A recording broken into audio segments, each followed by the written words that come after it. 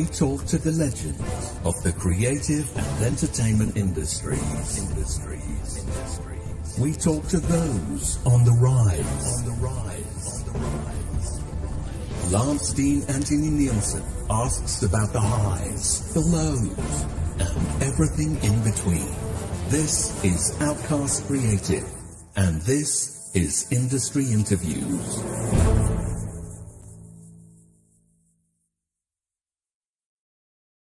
I do love that intro from Gary Bolter. Thanks very much. So we've got a great interview today. It's not at my usual time. My interviews are normally in the evening, so I'm not expecting as much live interaction because I know most people in my country are currently at work. But nevertheless, it's going to stay up on the channel, so you can come back and watch it at any time. I've got a fantastic guest with me today. Malaysia's hottest film director, I would say, and they've got a burgeoning, growing film industry over there. And this man is determined to produce and direct films of Hollywood quality. With the way Hollywood is these days, I think he should aim higher, personally. But it's my absolute pleasure to introduce the director of Malbatt, Mission Bakara, among other things. He's got 14 directing credits on IMDb. Adrian Teh. Hi, Lance. So Adrian, I know you're going to go to set in about an hour. Yeah. So you're clearly working hard already on another movie. It's a series, but yeah, I have to go in about 1 hour. But it's fine. You can ask your questions. No worries. We will race through. I feel I'm under pressure today. So no worries. It's fine. It's fine. So but look, thanks so much for coming on. I'm glad that we were able to connect through my friend Paul Biddis, who you worked with on Mission Bakara, or Bakara, I think you pronounce it. No doubt you'll probably work with him again because he's fantastic. Yep. He's a very nice guy, a very nice British guy who always cracks dirty jokes anyway. Yeah, well, I think he's pretty good. He's pretty good at his job. So you now, I mean, you know, you've kind of, your career has, I've done a lot of research about you. I've watched one of your other films today, which we're also going to talk about. You know, I've been grafting away in this industry for I think about 30 years. You've gone like a rocket. And the Malaysian film industry is also in the last 10 years. It's really grown, hasn't it? Yes, it has. It's kind of exploded a bit. Growing. Yeah, it's been growing. I would say. No, we had filmmakers. We have legends, right? We have Tan Sri P. Ramlee, who used to be a household name in early days. So Malaysian industry, we have been slow, but growing for sure. And then I think we kind of like hit the next gear since 2018, the year where the movie that you watched today, Pascal, it was released in 2018. And then that particular year, I would say it was a gear shifting year for the Malaysian industry. That, you know, people started flocking into cinemas to support local films. The level of receiveness from our local audience was different before 2018, I would say. It is very obvious if you take a look at our box office numbers, Malaysian films box office numbers. Since 2018, it went skyrocket high. Right. Yeah. So it's a solid point. It's a valid point because last year, one of our local films, not my film, but one of my friends' film, it hit the highest ever grossing film in Malaysia. It beats every Hollywood films that ever screened in Malaysia. Wow. Yeah. What was that film called? It's called Mat Kilau. Right. Well, I'll let, if your friend wants to come on and talk about it, let him know. But sure.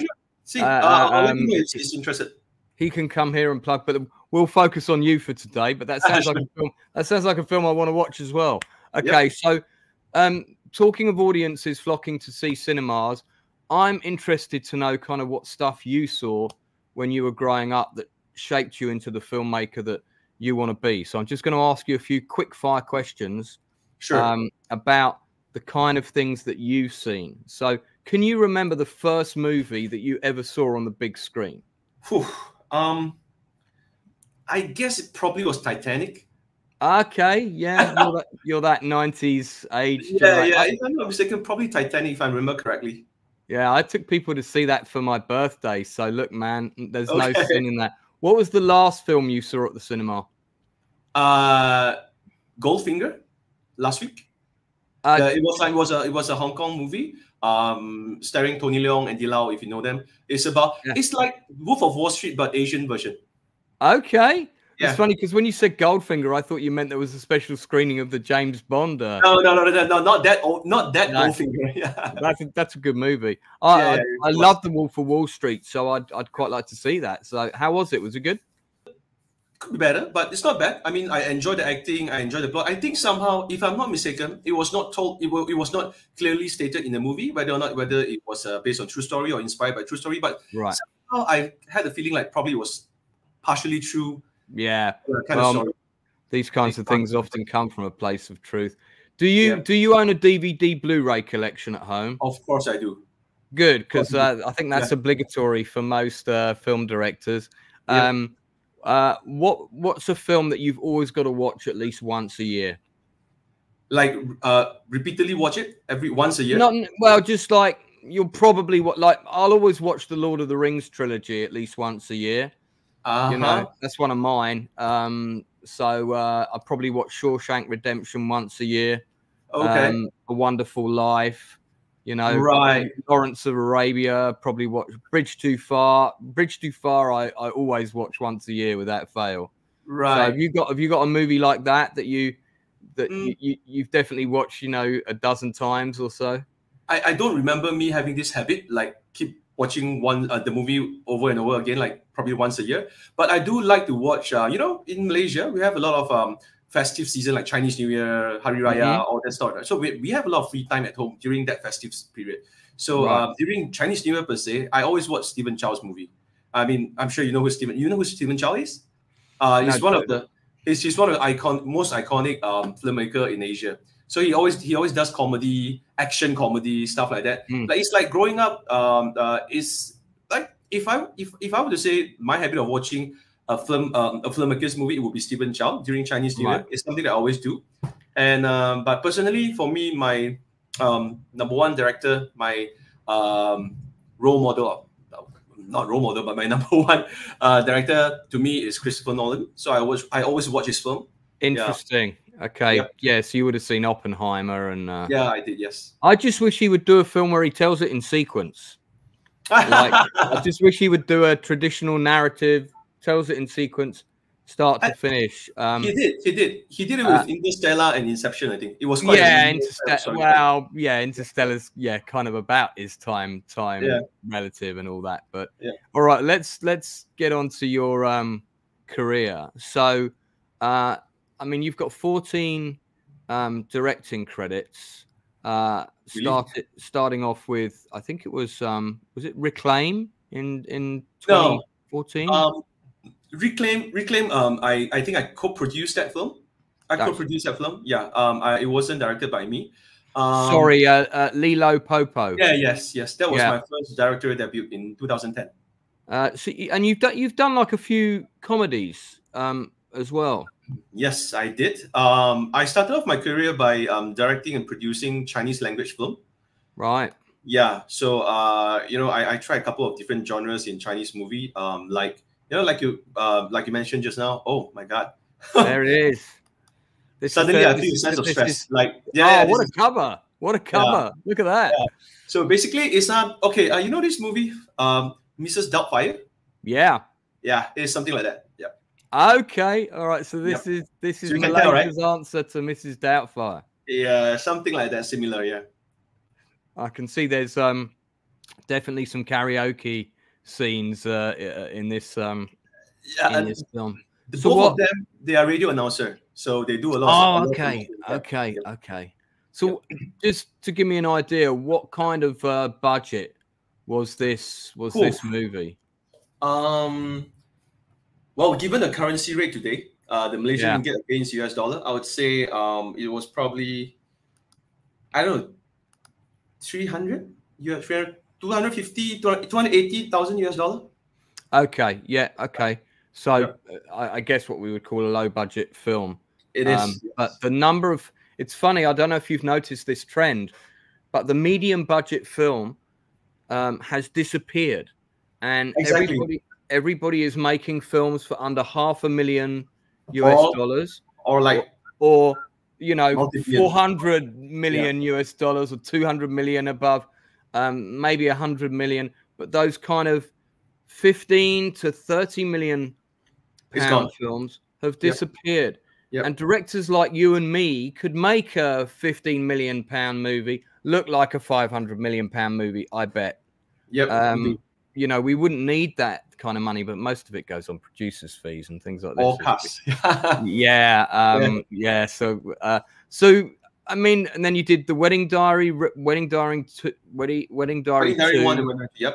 I'm guessing again both comedies, kind of 4 weddings and a funeral, that sort of vibe. Yeah, it's a rom-com, romantic comedy. Yeah, but your first. So I want to talk about your first action movie, which I watched. I finished watching that last night at 4 o'clock in the morning. Oh, thank you. That's all right. That's my normal sleeping time. So this is Pascal is the equivalent of the Malaysian sort of RSAS, the Malaysian Navy SEALs, I guess. Yes, it is. That is correct. And the movie opens with a true incident, which was about the hijacking of this freighter. Yes, freighter. Yes. And I remember when I was watching it, like, because it was boarded by hijackers. This is a big problem, of course, at the moment. And now we've got drones attacking ships as well. So the film actually felt very relevant, felt very topical. And your guys go through the ship, and they mostly wound the hijackers. They don't kill them. And I was thinking, if this is the SAS, they just would have gone through that ship and killed them all. They wouldn't have tried to take any prisoners. But when I read up on the true story, that was what happened. They wounded most people, and they managed to avoid. So clearly you were determined to depict that incident as it took place rather than over dramatizing it. Yep. So basically the whole movie, Pascal, the movie, I had the honor to meet up with the actual hero of the incidents, and then I kind of like use his life story, and then not only him, but a couple of real incident that Malaysian Malaysian Pascal they have done it in their previous mission. So I kind of like linked them up. Three. I think it was, if I remember correctly, it was 2. Sorry, it was 2 missions that I kind of like draw the dots among them and then try to craft a storyline for the audience to be able to follow and then put it on a character. And then the eventual one, the hijack of that oil rig, the finale of the movie, that was a fictionalized. That was a fictionalized mission. Yeah, I kind of figured that was fictional, but that's okay. So Pascal, strong heart, never give up, never surrender, the motto of the Malaysian unit. So So I mean, the story centers around, and I guess halfway through the story, it becomes more fictional. A disillusioned former member of Pascal, who's involved in killing someone he's taken prisoner in quite a tense scene. He kind of turns terrorist, and his own former team has to hunt him down. Now, I have a few questions about how you shot some of these things. And anyone watching, if you have a question for Adrian, please drop it in the chat. We've got a hello from someone in Malaysia already. There you go. And there's several of my regulars are in here. So good to see you, Tomby. Good to see you, Keith. Thank you for popping in. Thank you for popping in. Background noise. So I wanted to know a couple of things about how this was shot, because as a director, I'm always very interested. You had a free fall sequence where people are jumping out the plane. Now I know you had a couple of close-ups of some actors, and I'm guessing that might have been green screen, unless they wanted to do the insurance. No, they're not going to let them do the jump even if they want to. And I know and we don't have the budget like Mission Impossible to do the real Halo jump, shoot everything live. we couldn't afford that. But it did feel like that was mixed in with footage of a real jump. Was that? So how I did it was, there were a couple of shots for that sequence, right? So in terms of wide shot, like you actually do see people jumping. That was actually real in camera, but those were being performed by the actual Pascal. Yeah, that's what I mean. I figured you had their cooperation on the movie. Yep, exactly. We work very closely with the Royal Malaysian Navy. Like without their support, there's no chance, no chance at all for me to be able to complete the movie. And about the halo jump, the close up, yes, you were right. We did it in front of a green screen, and then we rigged my actor, and then turn him upside down, put a strong fan beneath him, and then create the wind effect on him. Yeah, sure. So, yeah. And something you probably don't know, there was a shot in the movie where the camera followed the Pascal, and then as the tailgate opens up, and then they jumps off. Right? And there's one camera pushing forward, and then looking all the way down. I remember that shot. Yeah. I held the camera for that shot. So you did a jump. No, I didn't jump because see, we were on this aircraft.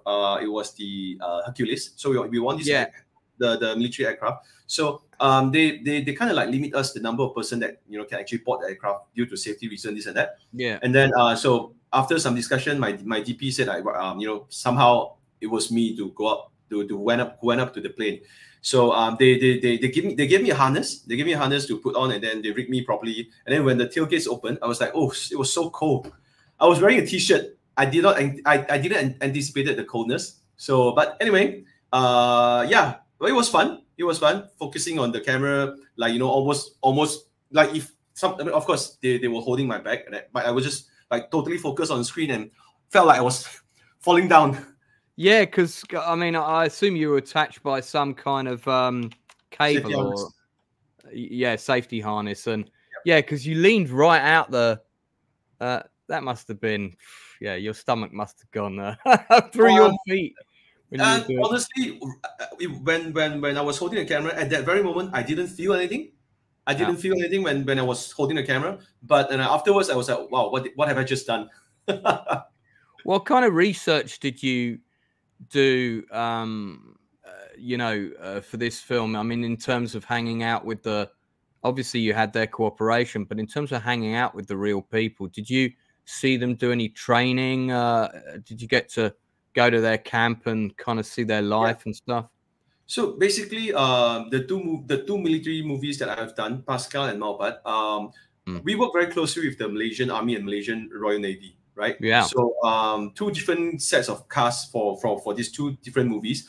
All of them went through trainings, military training. So they went to their base, like to train with them, especially Pascal. I think we had a longer period for my actors to train for Pascal the movie, and then because it's a special commando unit, right? So we arranged for them to stay in the camp for I think 7 days.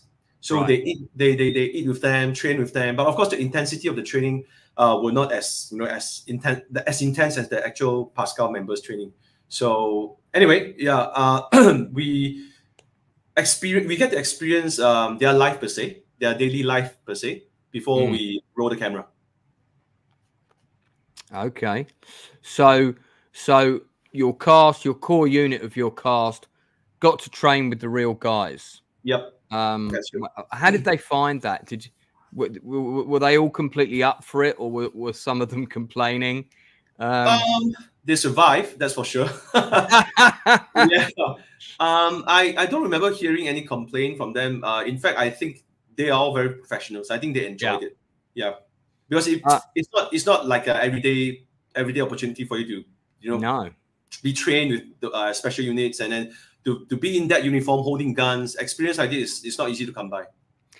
I wanted to ask you another question. So when shooting action sequences, do you prefer to have blank firing weapons on the set or CGI effects added afterwards? Definitely blank firing weapons. Definitely. Yeah. And it felt to me like in this film and in Malbatt, it felt like they were for the most part, they were blank firing. For Malbatt, I think for Malbatt, we shot everything with the blank firing weapons. But in Pascal, perhaps this might surprise you, we actually shot with real guns and live rounds. There are some shots. Yes. Yeah, I mean, I saw a couple of shots where I actually saw bullet holes appear in things, and I was thinking, wow, how did they do that? And that was with a real round? Yeah, we shot it with real guns and live round for Pascal. Because you had that scene where they're shooting through the wall.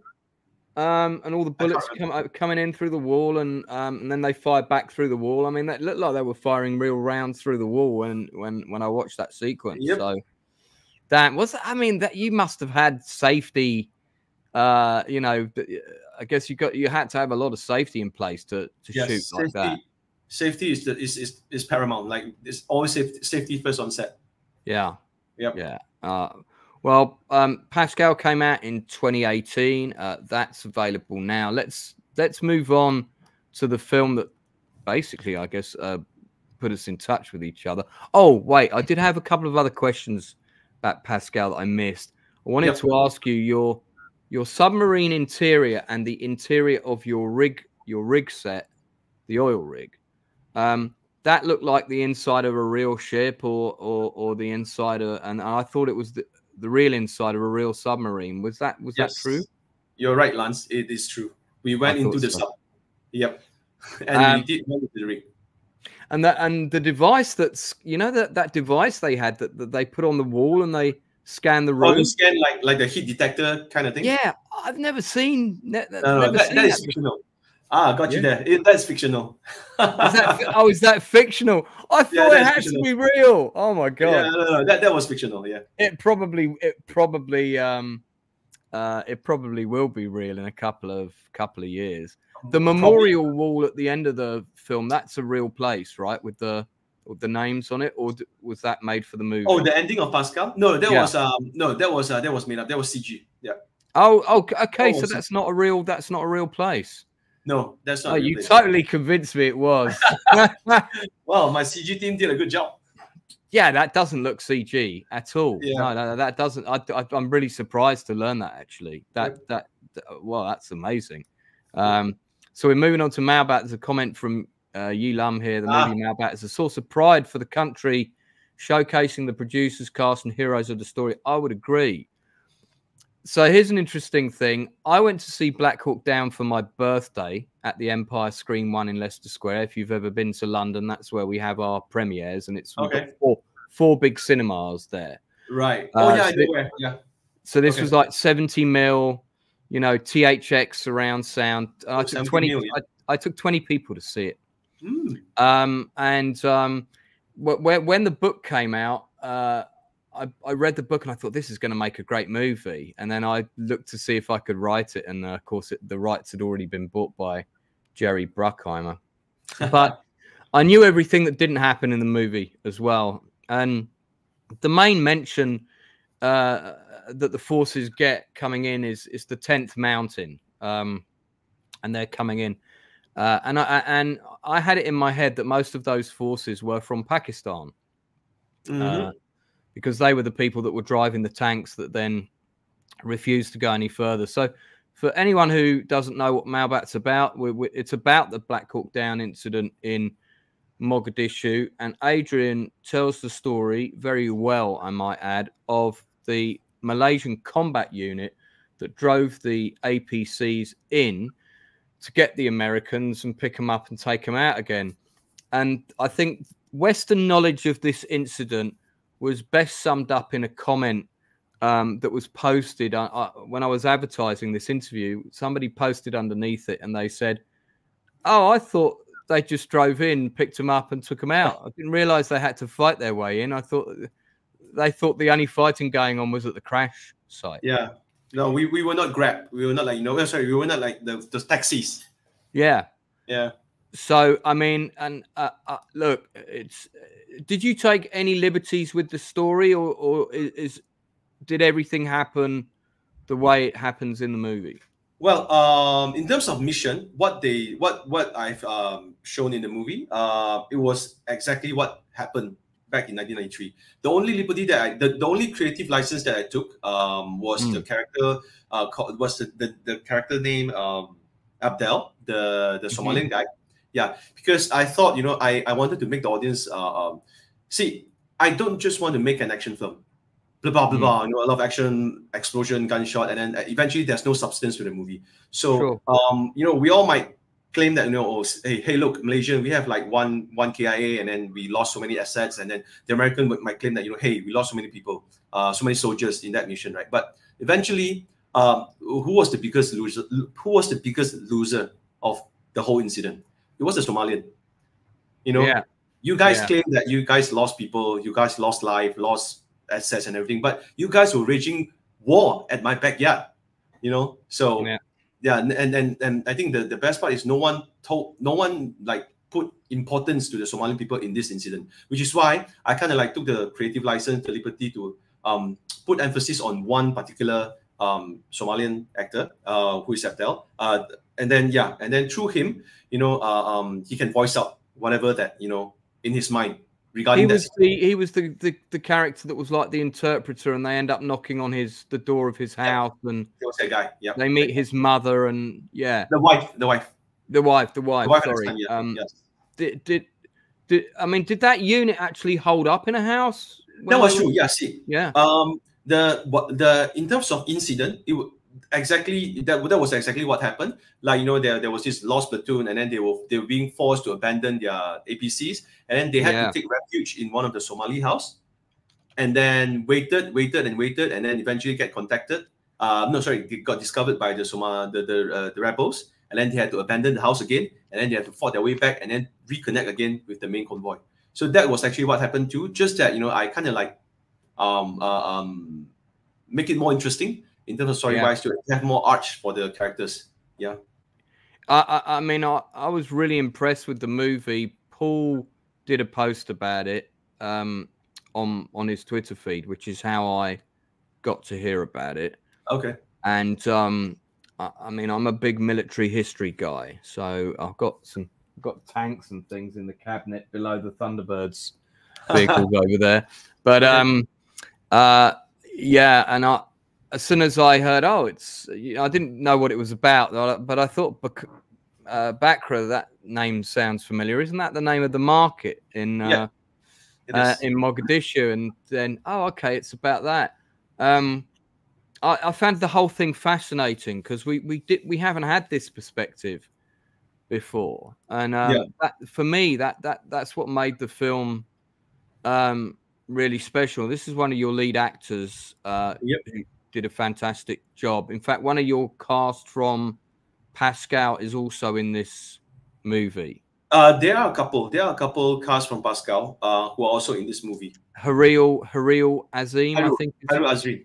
Yeah, he's the lead guy from Pascal. Yes. Yeah, he's a good actor. I liked him. Unfortunately, he has retired. He's retired?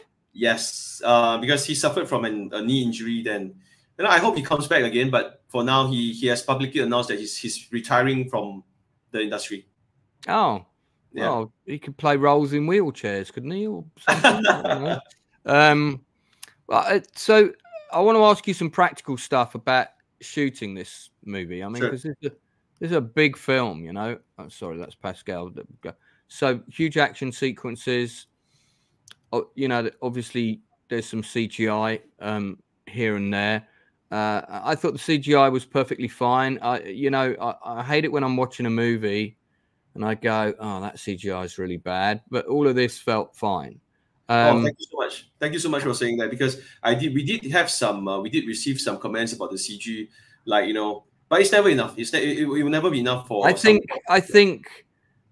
You know, I mean, maybe the shot of the helicopter going past with the smoke coming out of it could have been a bit better, but look, you've got the budget. I'm a director, so you never have enough money. You never have enough time. Exactly. You know, so you have to balance everything and produce the best film that you can. The budget on this movie was what? Wait, hang on. It was about, I would say slightly less than 5 mil. Right. So let's say $5 million. This looks like a $50 million film. Oh, thank you very much. Doesn't look like a $5 million film to me, anyway. And I'm quite a critical guy. So, so how many of the APCs did you have? Because I guessed you only had 2. No. See, we shot the movie at Turkey. So the biggest problem for us to shoot in Turkey is that how did we get the military asset from Malaysia and transport them to Turkey, where I needed the landscape, and then, you know, the color temperature, the sky, and everything that feels right for Mogadishu. Yeah. So eventually we didn't manage to bring any military assets over. So Right. that we kind of like resorted to the option of building them at Turkey. So you built them. You didn't borrow them from the military somewhere else, because Um, they're a fairly common design, I think. no, this particular what you call that model is Condor APC. I think Yeah. it's a German type of APC. They are obsolete right now. So they are a newer version of, like, I think 2 versions newer of this Condor APC right now. So yeah, that's me anyway. Is that you? Yeah, you don't know? You don't know? That's me. Yeah, Ah, I like to like cameo in my movies that yeah. hopefully seen, but yeah, that's me. Mate, I did a cameo in my last feature film. That's what we do, right? For the Yeah, sake and of I'm also running around with a gun, and it was like, yeah, yeah, oh, and after 2 takes, I was knackered because it yes, was yes. really hot, and you think this will be great, and you're running around with all the kit, and it's very For the heavy. first 2 takes, perhaps. For the first 2 takes, it was fun. Then after that, oh, can somebody else please do it? Yeah. Yeah.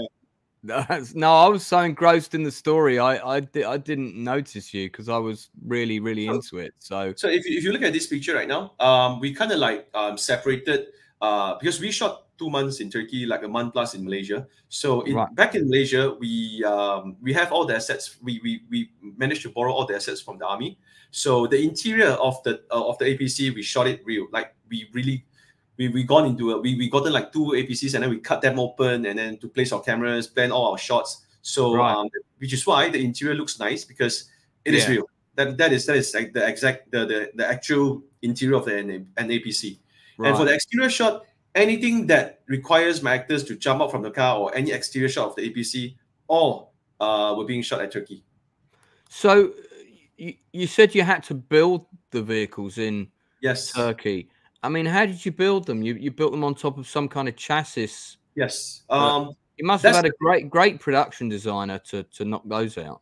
we kind of like 3D scanned the actual APC in Malaysia, and including the Blackhawk. So Mm. it took this like we had like at least a year of pre-production for this movie easily, and then going back and forth, wrecking a couple of times, finding out new locations for the movie, and then we kind of like 3D scan the APC, the tanks, and no, not the tanks, the APC and the chopper, and then we send all the details to the production team in Turkey, so they kind of help us to build everything.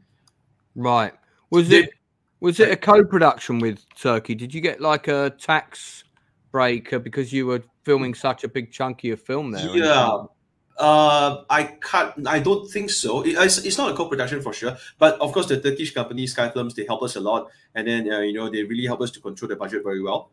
And But also, whereabouts in Turkey was the actual set? Where were you filming? Was it Istanbul or no, it's way far away from Istanbul. Do you remember last year? Mhm. I think probably in October, if I'm not mistaken, there was a huge earthquake that Yep. hit Turkey right at the spot, Gaziantep.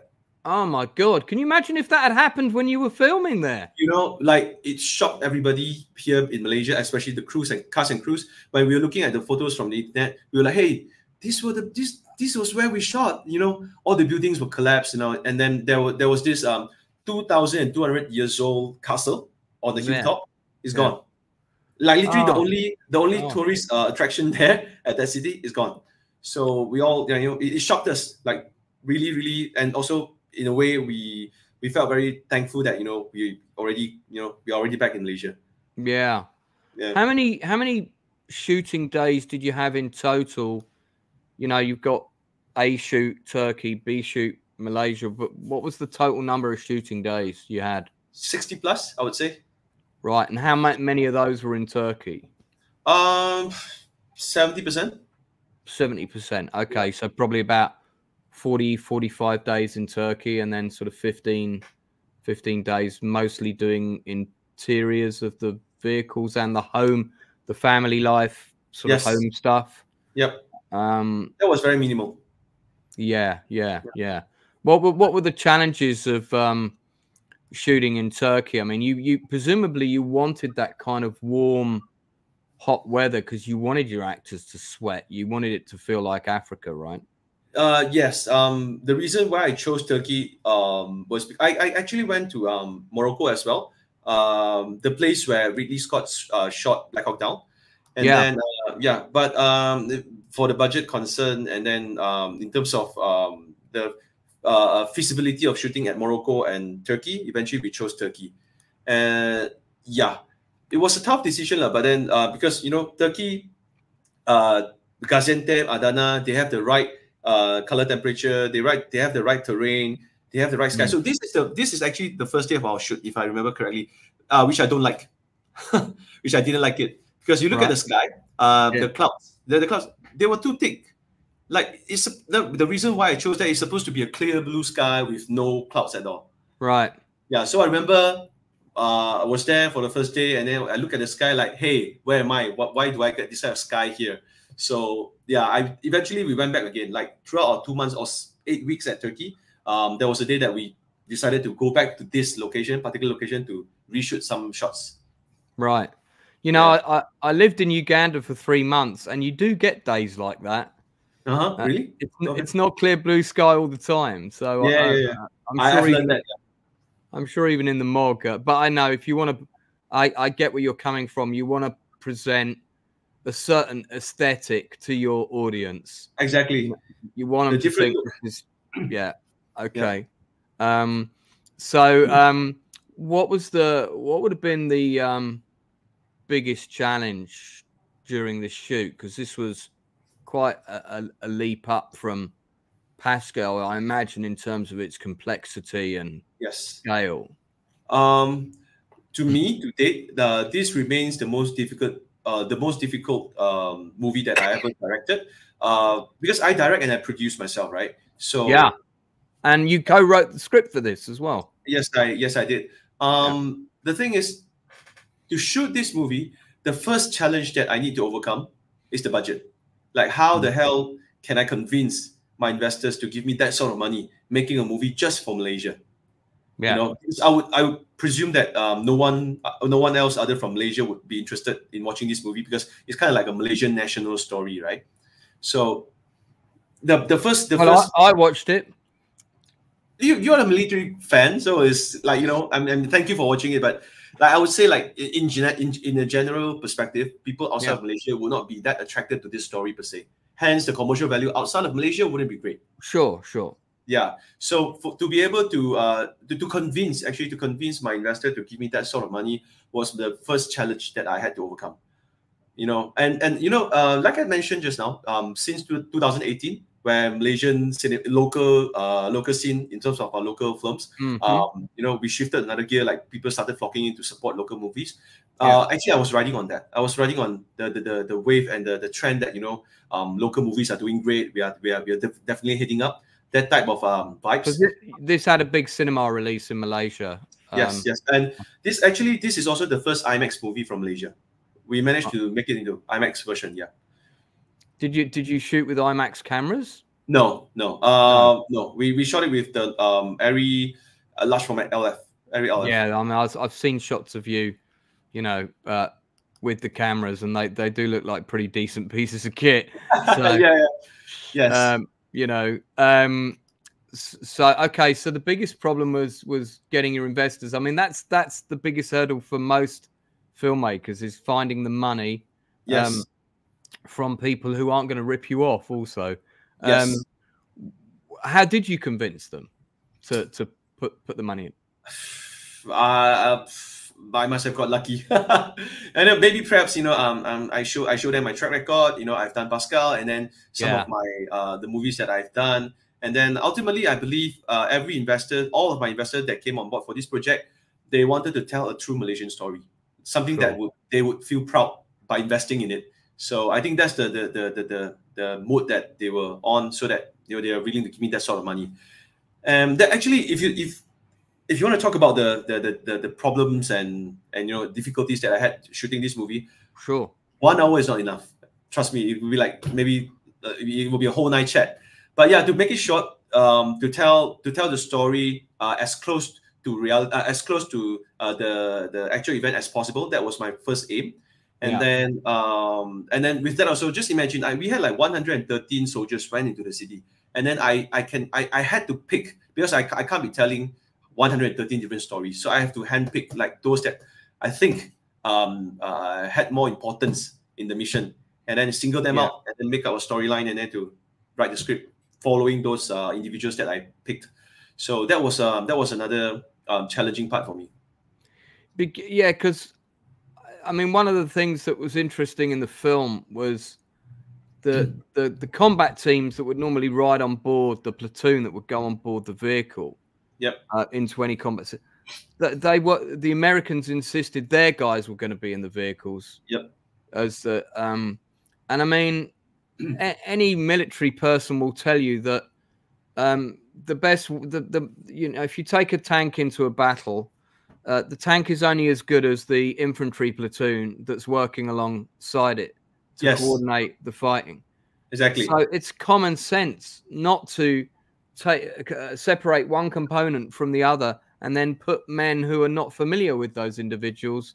And I was glad that you examined that. And obviously, you know, at one point the Americans say, we want out. And the driver's like, you're crazy. And they get out. Next thing they take 3 or 4 wounded. And then they got to get back in again. I mean, that really happened. Yes, that was true. Yeah. That was true. Yeah. And then I think the American, at the beginning, the American actually wanted to take control of the car. Like they even wanted to put their own drivers to drive the APC and so on. And then they, based on my interview with some of the veteran soldiers, they told me that, you know, the Americans actually wanted them to teach them how to drive the APC, like plug and play type of behavior, you know. So then that's when you know, the Malbatt, the CEO of Malbatt said, no. You know, we have to compromise. No, I can't be giving you just my APC and then without my men riding it. You know. Yeah. I think you know, because of movies and just kind of westernized perception of things, everybody always assumes that American military and British military, we get the best training, the best kit, the best weapons, all of this kind of stuff. That's not actually true. I mean, a lot of our soldiers that went to Afghanistan, I remember reading about this in various memoirs of people, had to buy like a lot of their own kit. That's a bit like sending a fireman to a fire without a fire truck. Yes, that's true. You know, so and just because a country's got a special forces unit, and most people in America probably don't even know where Malaysia is, you know. That's true. That's possible. Yeah, they assume that your special forces unit isn't special. Why wouldn't it be? Why would, if they've gone through the same sort of training as the SAS or SBS or Navy SEALs, why wouldn't they be as good? Yeah. I liked I like the sense of professionalism that came across from the Malbatt unit.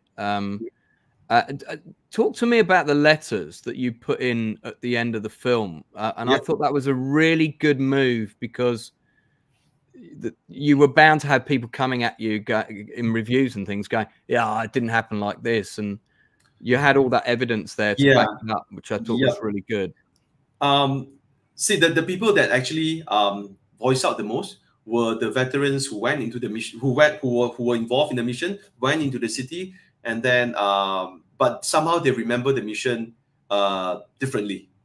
Right. Like they go like, hey, this is not this, this is not that. It wasn't like this, it wasn't like that. But you know, we kind of like anticipated this. Like we kind of like, you know, expected this would happen, because hey, it's 30 years old. It's like 30 years ago, and then not everybody's memory served them correctly, right? No. So whenever we, like, you know, when we were doing our research, me and my scriptwriters, so we interviewed, like, I would say, I don't know, maybe close to a dozen or probably 20 veterans who were actually involved in the mission. And then even them, like, but during our discussion and interview, they remember things differently. So when that happened, when we were at a junction where should we turn left or should we turn right? So luckily we have this like a logbook from the army, like that, you know, really like pen down every single incident. Like so a radio operator's, it's not it's not that. It's not like it's not like what you call it. It's not a transcript. No, but Yeah, I know it's like I know mission the sort report. of thing you're talking about. It's a combat log, which is usually recorded at the headquarters, or Yes, yeah, that type of log. So yeah. whenever we don't know whether we should go here or go there, we always refer back to the book. Right. Yeah. Okay. This shot here. So is that 4 actual real vehicles? You Or can is see 5 here. Yeah. Are they all real? No, we only built 4. Yeah. You only built 4. Yes. And then you CGI'd and yes. Okay. So you had Yes. 4. Okay. So it's funny because when I was watching the movie, I was constantly trying to work out how many you actually had, and my guess was that you had 2.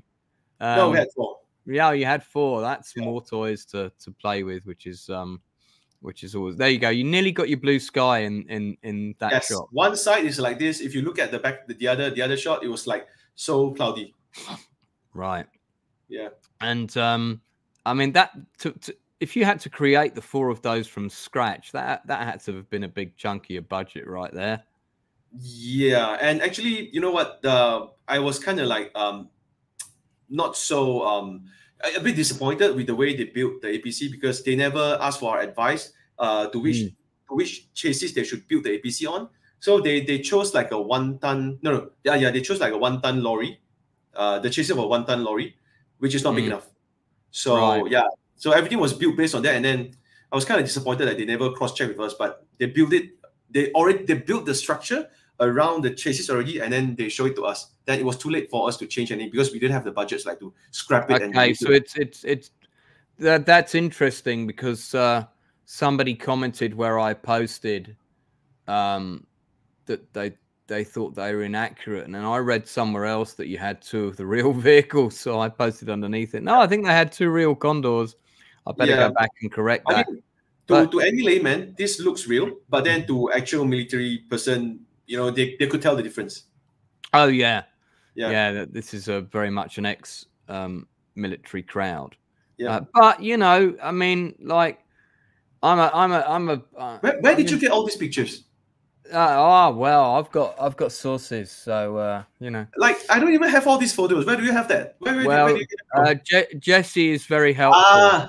Right. Okay, cool. And I need to thank her for her constant communication, and we also, that's a beautiful shot. I love that. You could print that out and put a frame of it in your wall. So your actors are very, I would say, in this movie, and this is one of the things that sold it to me, is the actors are very emotionally invested in the film. Did any of them get to meet the people that they were playing, before they shot the movie, or did they prefer not to do that? Yes, we had a couple of occasions that we kind of like linked them up together. But the thing is, the name of the roles that they play in the movie is not the actual name. It's not the actual name. I know you've fictionalized the names and done amalgamation. And even the persona, even the persona of that character, I kind of like taken the creative license to let my actors to craft their own persona for that character. Sure. So it's not, because to avoid anybody coming at us, hey, this is not my dad won't say this, my dad won't do that. That happened. That did happen. Like, we received complaints. I even received legal letters, man. I received legal letters from one of the veterans saying that, hey, this is tarnishing my reputation. I would never do this. I never done that. So anyway. Well, was that after the film came out? Yeah, right after the film came out, like within a week, I think. I think well, this is just, look, this is coming from a Westerner, so what do I know?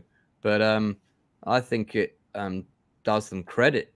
I mean, the thing that really annoyed me when I was watching the film was when the 2 big tanks, the Pakistani tanks, which was the best asset that they had to bulldoze into, just stopped.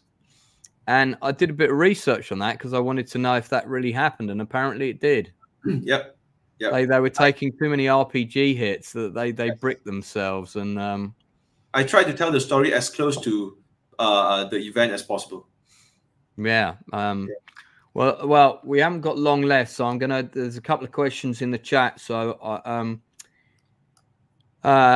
Northern English bastard, not his real name, who influenced you to get into movie making? So I guess when you were younger, you know, who were the directors that you wouldn't have been so much Christopher Nolan back then? Maybe James Cameron. No, not James Cameron. You know, the funny thing was the movie that actually got me hooked, into movie making was Godzilla 1998. The 1998 Godzilla, Ronan Emmerich. Yeah. Roland, I'm a massive fan of Independence Day. Yeah. It was actually that movie that got me hooked into films. Like I remember sitting in the cinema after watching the movie. Like I was checking out the end credit, like dozens, like hundreds of names rolling up at the end credit, right? So all my friends left. I was there sitting alone, like thinking like, you need all these people to make one film, movie. And then I was like, okay, how did they do it? How did they do this movie, right? Obviously, there's no Godzilla in the world. Then how did they make it so convincing and look so real, and to make it into a movie, right? So and then I remember seeing Ronan Emmerich's name as the biggest credit of the movie. Then I thought, hey, this guy must be cool. Okay, director, right? Okay, so this guy is a director. So that's how I got hooked into the whole filmmaking stuff. Did you go to like a filmmaking course at college or university, or did you just bang on someone's door and ask for a job as a runner, or how did that work? No, I have a degree. I have a degree in film and broadcasting. Okay, and that was the University of Malaysia. Yes, USM. Right. Yeah. So that was what was that? A 2 or 3 year course? 3 years. 3 years. And did it involve hands-on practical stuff, like making films as part of the course? Yes, we did. In fact, I still managed to catch the last train of the 16mm Super 16. To shoot on Super 16. I remember that was what everyone was using before digital. Yes, cheaper. Yes. So I managed to catch the last train of the analog era. So I managed to shot my project with Super 16 before. So we had to learn how to, the old way of cutting the film, put them with together. The Steinbeck. Yes. Yeah. Oh, mate, that's nuts. Keith, one of my biggest supporters, got a question for you. What 2 actors would you like to make a film with if money is no object? First of all, money will always be an object. But anyway, just for the benefit of this scenario, if you could pick any 2 actors in the world, let's say outside of Malaysia, because I don't want any of your Malaysian actors to be offended. Right. But if you could pick two of the big stars, which 2 would you most like to work with? That's a tough question. I would say a bit boring, but I would say Brad Pitt. Yeah. I mean, who doesn't want to work with Brad Pitt, right? That's one. Another one. Did you see the film Fury that he was in? Yes, I watched Fury. The second one, I'd probably say Leonardo DiCaprio. Yeah. Yeah, very cheesy, very mess. Did you watch Once Upon a Time in Hollywood? Yes, I did. Both of them. They were so good together. Yes, and I love that film. Yes. No, they were absolutely fantastic. So what are you working on now? I just wrapped a movie, actually. It's a love story. It's a totally different genre. Because for the past 5 years, I've been directing or producing mostly action films. Yeah. And then I thought it's a time for me to change the scene for me. Like, I'm venturing into new genre right now. So I just wrapped a love story. Yeah. It's a completely 180-degree change, right? I know. I get that from the local media as well. But it's fun. It's fun. I see myself as a storyteller. I like telling stories that I like.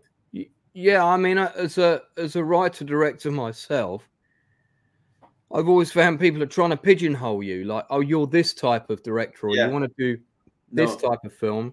Yes. And I want to do absolutely everything. I like writing outside of my comfort zone. I wrote an African football movie about the Zambian plane crash that killed the players going to the World Cup qualifier back in, I think it was 1996. Is that a true story? Yeah, about the Zambian copper bullets, and then they went to win the African World Cup, 15 years later, because they were the underdogs. No one thought they were going to win.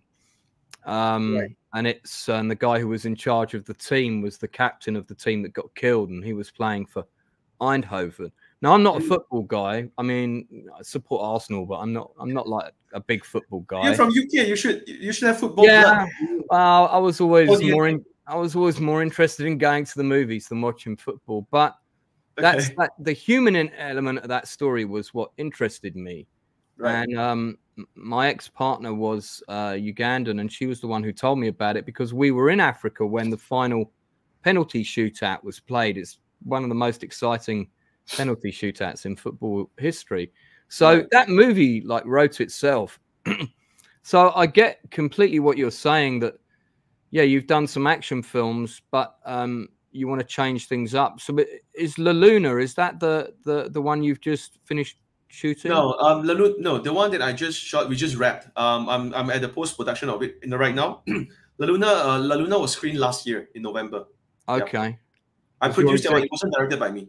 Yeah, you were executive producer on that one. So you don't just direct, you produce stuff as well. Is that you kind of, I use the phrase sitting on the wall and putting the hand down and helping up other Malaysian filmmakers get their projects started?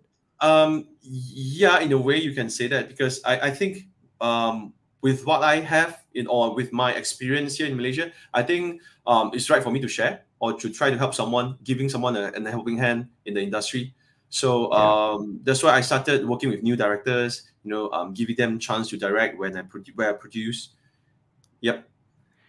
Which do you prefer doing out of writing, directing, or producing? Directing. Yeah. Yeah. Because it's anytime. Yeah. Yeah. No, I'm never happier than when I'm being on set. Yeah. Yeah. You share the same feeling. Yeah. I mean, for you in the future, is the goal to end up in Hollywood directing a Marvel film? Please say no. Or is it more to stay at home and help build the Malaysian film industry into its own thing? If you asked me this question 10 years ago, my answer would be yes. My answer would be yes. I wanna play at a bigger playing field. Try something outside of Malaysia. But but right now I just I'm happy, or I'm happy to be where I am right now, and then to do what I do. So if I can, of course I won't say no to work with foreign countries production house, other production outside of Malaysia. But I'm happy with where I'm right now, where I am right now, and I'm always looking forward, or try to explore what other things that I can do here in Malaysia.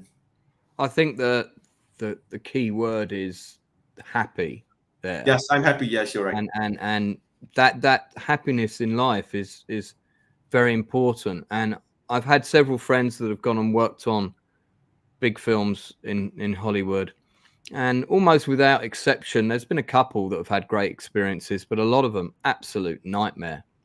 Got crashed by the experience, right? Yeah, and Gareth Edwards on Rogue One had a terrible time on that, and it's amazing that the film turned out as well as it did.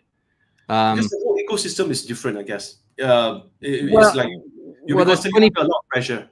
There's 20 people telling you what the film should be, and it's not about your vision. It's about one producer trying to make sure they can make their mark in your film, and that's not we're losing the auteur. We're losing the single vision of the creative guy, and this is how the likes of Spielberg and Lucas and Cameron and Scorsese and Coppola, and they were those kinds of filmmakers.